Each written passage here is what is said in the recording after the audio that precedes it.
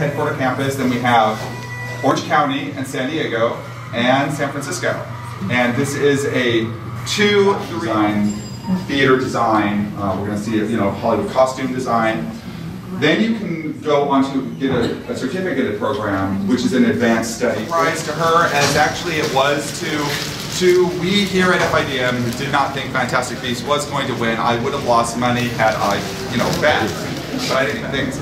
The problem is, we are standing in front of Wonder Woman right now, we're enjoying her, she's real sexy, but in 50 years this costume will not exist. And what this kind of movie is now called. Action? No, when it comes to costume design.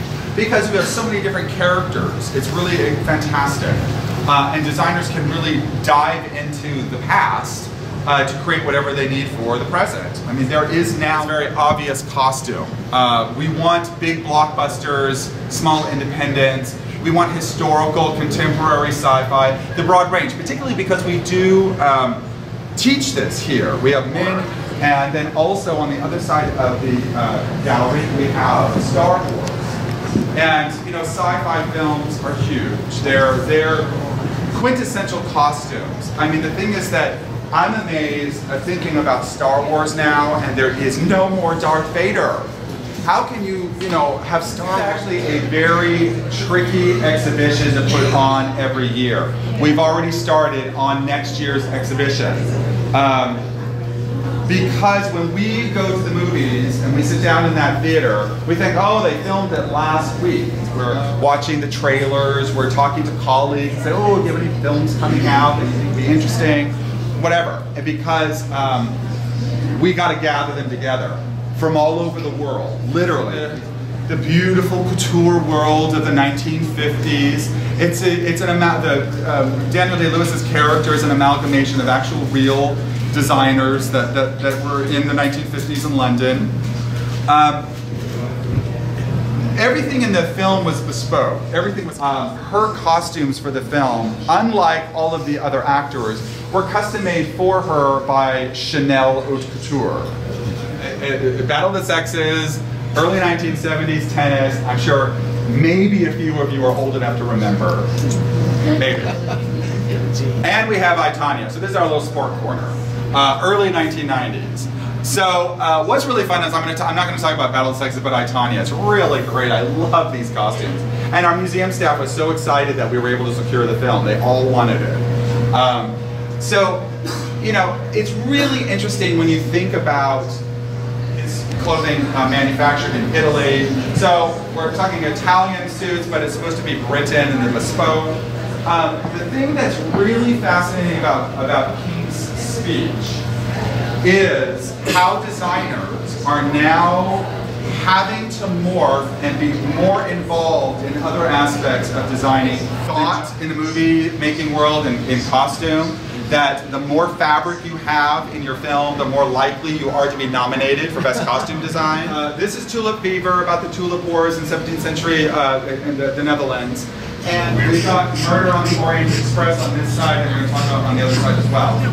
But if anybody saw that, I really enjoyed it a lot. I'd like to see it again. About Winston Churchill at the time of the war and Dunkirk. We just looked at Dunkirk, the costumes from Dunkirk, so it's kind of a perfect segue in. Nominated, for Best Costume Designer, Jacqueline Duran is the designer. Have you heard that name already? For what movie? But the costumes are brilliantly done. I mean, really fabulous. I'm a dress historian. I like to see authenticity. Starts out very traditional Indian in dress. And as the movie progresses, he gets grander and grander. That is going to help us define her body. If she were all in this chocolatey dark brown, and the camera is moving and she's moving, we're not going to be able to define her body as easily. So textures, all the uses of texture translate into black and white film. That's not an everyday occurrence anymore today. Because often, but at the same time, Sandy Powell wasn't 100% certain that the director was going to go with black and white. So she had to also make sure to the Fitta Museum History Gallery. So we, as I mentioned, we have a 15,000-piece historic dress collection that spans more than 400 years.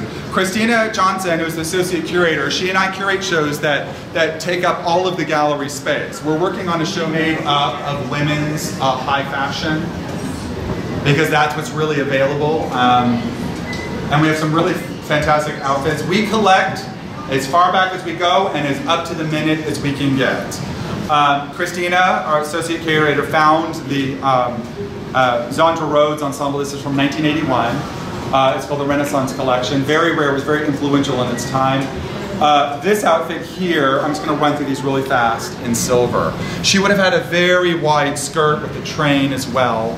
Fabrics were so famous French couture houses in the late 19th century. This is, I'm astounded when something like this survives. It is in flawless condition. She's absolutely the ideal of the Gilded Age, the kind of the hourglass figure. Very, very well made. And no kidding, they're from Philadelphia. I haven't found anything about the maker. They're just like beyond crazy. I call them the barbed wire boots. I've never seen anything else like them. Whereas these are really height of the late Art Nouveau. These were made in Miriam Bod. We can find the crest that's on them, so we know the family. This is a French couture gown by the couture house. Sorry, my back's to you. Jacques Doucet. Doucet was one of the preeminent, like the Dior of his day. We do not collect history. Standing next to me is another very dapper gentleman. This is a court suit from the 1760s, same time period as the Grand David bodice, also British. Most likely they were worn, they could have been worn in the same room together. Whoever ever heard of the Titanic, this is the era. This is 1912, 1913. So this is what the ladies on board the Titanic. I actually don't know how the woman could have walked in it even. There's an underdress that actually comes right to here. So this is her height, all right? But then this overdress actually comes all the way out to here. So she would have had to like constantly like